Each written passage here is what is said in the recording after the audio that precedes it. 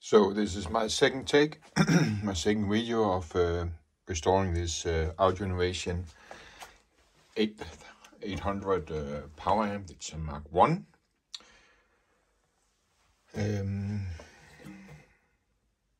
A few thoughts. This resistor here, which is placed here on the schematics. And the original was on this board, which I'm gonna replace. I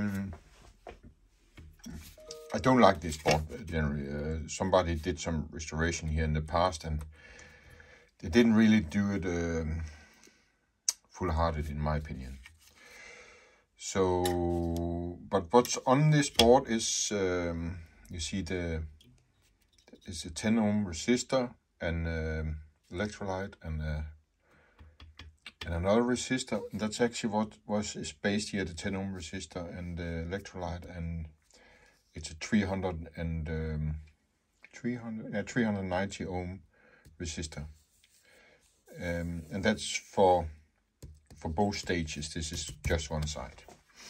So what I done, I divided this board into two. Take first this part here. That's gonna be on this board now. This is how it's gonna look if I put it up here. There's a little bit with how the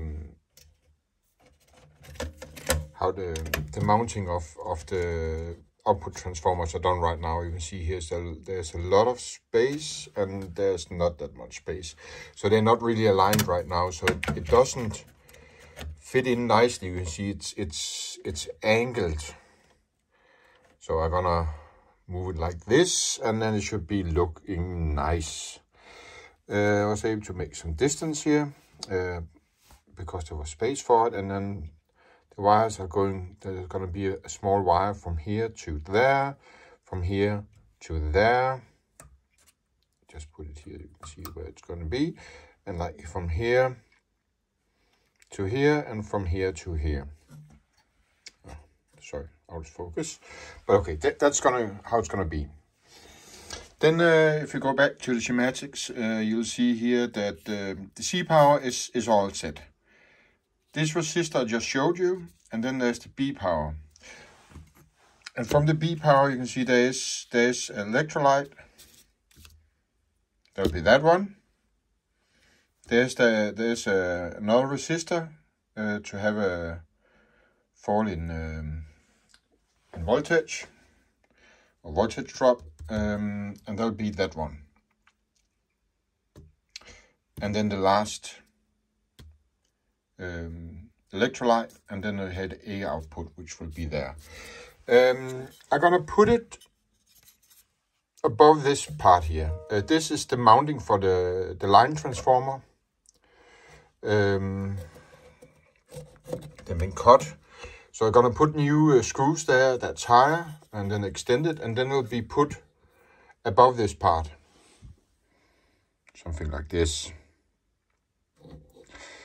So in the end it will be looking something like this, and then at some point I'm gonna redo this part also, but they'll probably be hardwired. So there'll be another project in the future. For now, I just want to have it live again to see that the replacing of the electrolytes and doing this part and this part is okay before I'm starting out with something here.